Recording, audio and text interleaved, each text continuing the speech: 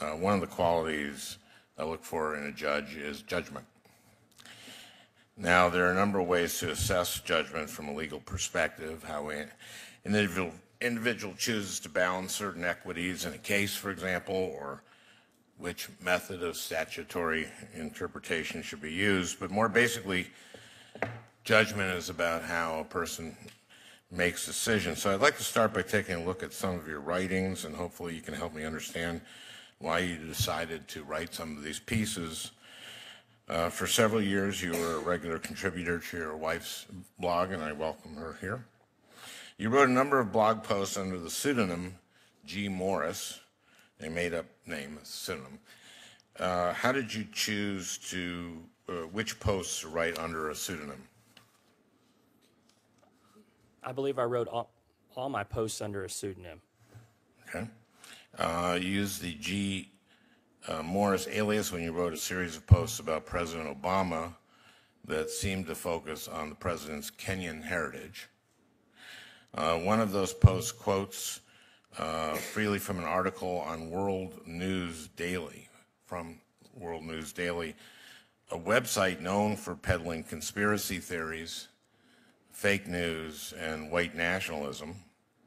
World News Daily was also well known for trafficking in birtherism, the widely debunked and racist belief that President Obama was not born in the United States. The article you quote from suggested a reporter in Kenya was detained by the government because he was investigating, quote, Barack Obama's connections in the country.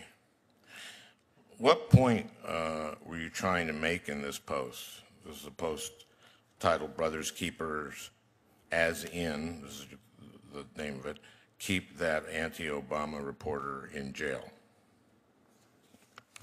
Well, first of all, before getting into particular post, I have to tell the committee there are some things I've written on the post or the blog that I wish I could phrase differently or said differently at this point.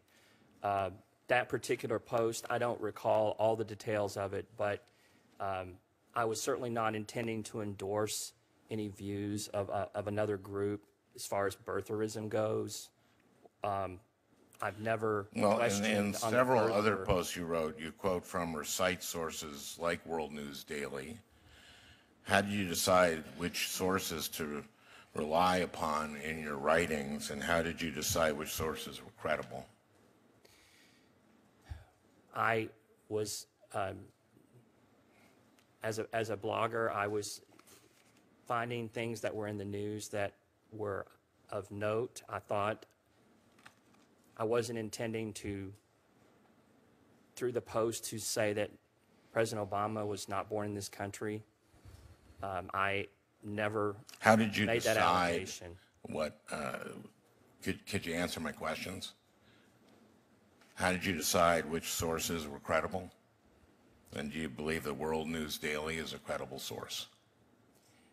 As I said, when I was doing the blog, I've made some posts that I today would not do, and I don't particularly recall that one. What went into the decision to use that particular story, but I am not endorsing any of the birther viewpoints of that particular person. Okay, let me ask you again. How did you decide which sources were credible? And how did you decide that World News Daily is a credible source?